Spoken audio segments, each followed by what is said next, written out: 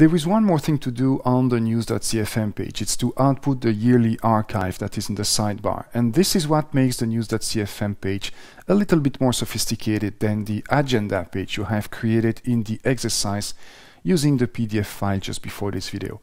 Now, if you think about it, the news.cfm page is used in 3 different situations. Situation number 1, there is no URL parameter supplied, and in that case, we need to query the database for all the news and to output those news in a table. That's the master page of the drill down.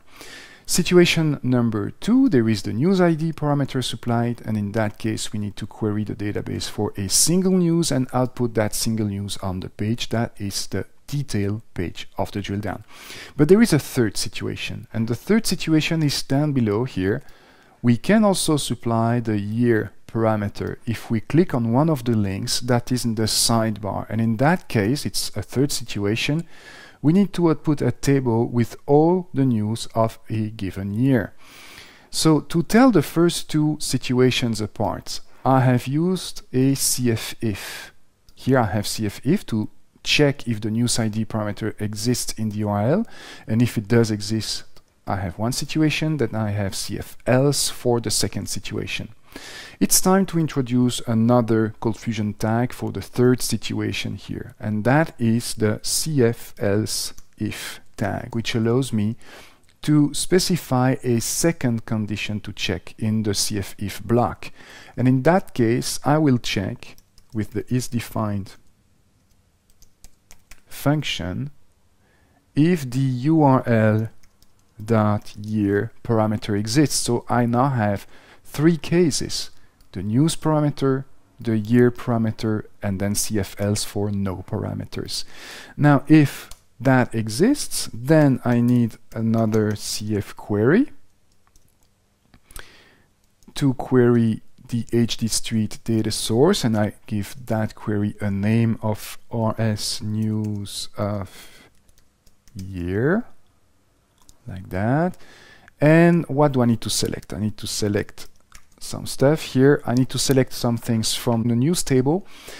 So I need to select the news title, comma, the news creation date, comma, the news ID, and I need that information from the news table, but only when, so a where clause, the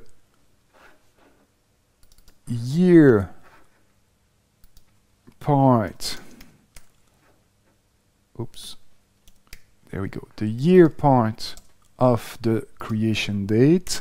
And remember that this year function is a function of the database, so it's going to be executed by the database server that is in the backend. So if that is equal to the year parameter that is passed in the URL, and this makes also a dynamic query because this is a ColdFusion variable that ColdFusion will evaluate to generate the SQL statement. Now, in case there are more than one news returned by this query, I want to order them by their creation date in descending order, with the newest news at the top of the table and the oldest news at the bottom of the table. Now let's test that query with a cf dump, and I want to dump here the news of year variable. There we go. So I save and run that page. Alright, so here everything is good. If I click on 2014, you see that I return only one news from the database, which is the news of 2014. If I click on 2015 here, I return 3 different news. You see also at the bottom the SQL statement that has been sent to the database. So here the 2015 is the result of ColdFusion parsing, evaluating that variable that we have placed in the SQL statement. So this is indeed a dynamic query.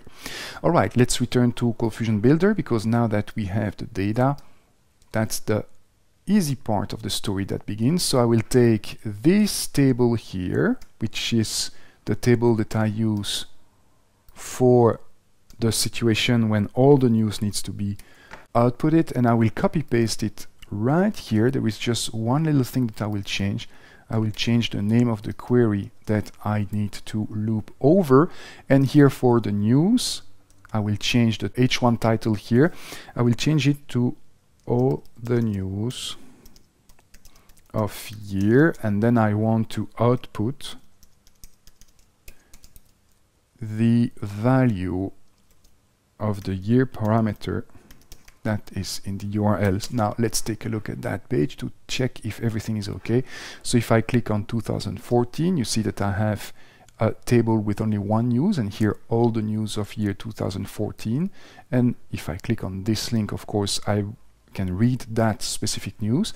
And if I click on 2015, I have 3 news with all the news of year 2015. So the page is now finished, and thanks to cffelseif we have been able to use that page in 3 different situations.